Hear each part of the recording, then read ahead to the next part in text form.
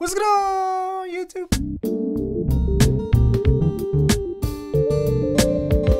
Welcome back to the camera, everyone. This is Lee, and yes, today's the day. We'll be talking about the Pentax 85mm 1.4 lens versus the Sigma 85mm 1.4 lens. And yes, this is the old school versus the new school. This is the old wife versus the ex-wife. And for those people that don't know, Pentax and Sigma, they don't have a relationship anymore. I don't think Sigma is not making any more lenses for Pentax, and so hopefully in this review, we'll be able to see what is the current offering from Pentax and how well it holds up in today's current market. And also in this test, we'll be using the D810 and also the Pentax K1. So without further ado, let's begin.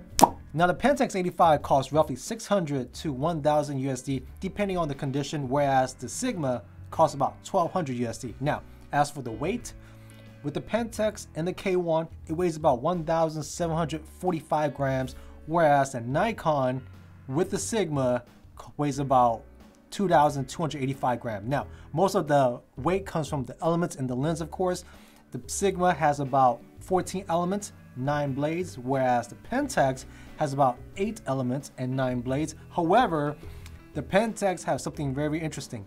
They have a really special lens hood. This lens hood weighs about 144 grams versus Sigma's 54 gram, and that's just because Pentax has 3 special features on this lens hood.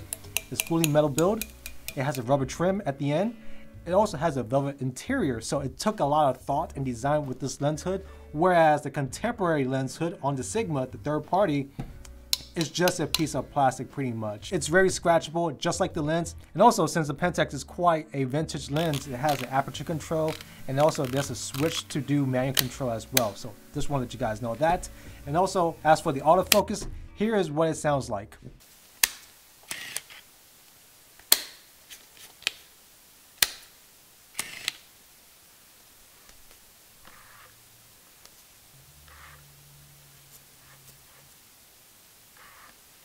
Now, as you see, the Pentax is actually slightly noisier than the Sigma. The Sigma is much quieter than the Pentax, so that's just something for you guys to take note of. And as for the bokeh at 9 blades, they all look the same to me. I don't see any significant difference, so this is what it looks like.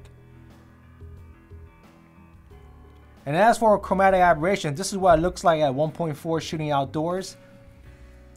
Definitely the Pentax at 1.4 has heavy chromatic aberration. Most of us kind of knew that.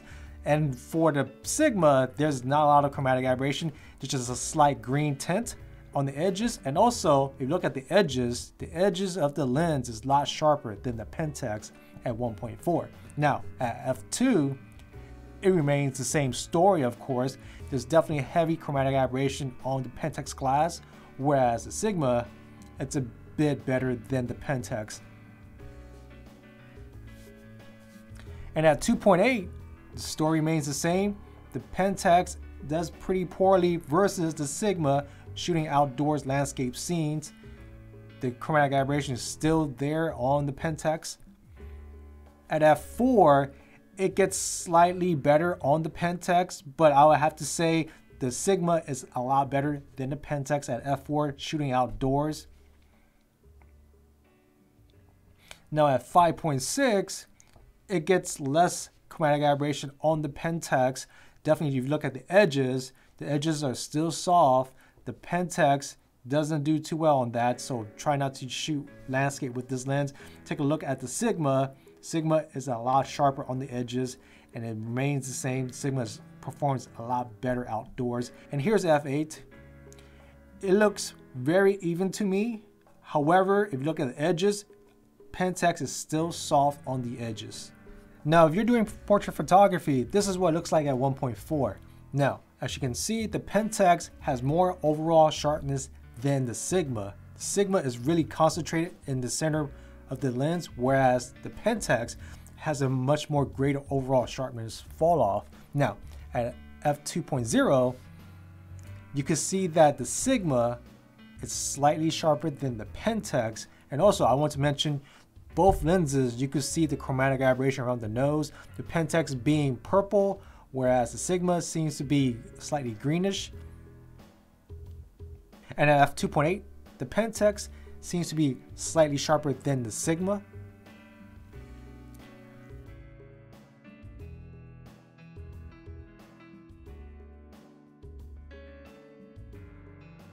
At f4, the story remains the same. The Pentax has more overall sharpness than the Sigma.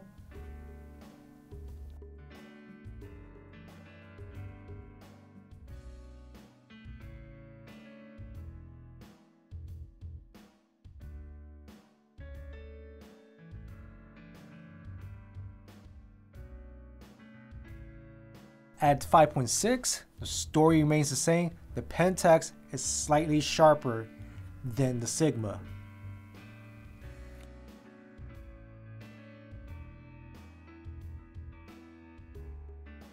And F8, it looks quite even, but I will have to give it to the Pentax.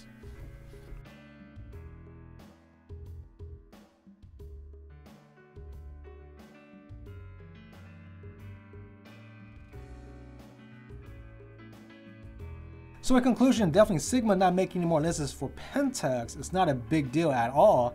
Pentax could hold their own, as you saw in my test, the portrait section. That lens did pretty well than the Sigma. However, Pentax needs to add their aerial bright onto that lens because in my landscape testing, it didn't do too well against the sun. But if you saw my 50mm 1.4, it has that aerial bright, and I did compare that with the Sigma art lens, and it did way better than the Sigma art lens. So in my prediction, the new 85mm 1.4 by Pentax will have that aerial bright, and it will be a lot sharper than the Sigma art series lens. And also, it probably won't have my favorite part, the metal lens hood. But anyways, thank you guys for checking me back. I hope you enjoyed this review, and definitely click like and subscribe, and I'll see you guys in the next one, all right? Take it easy. Peace.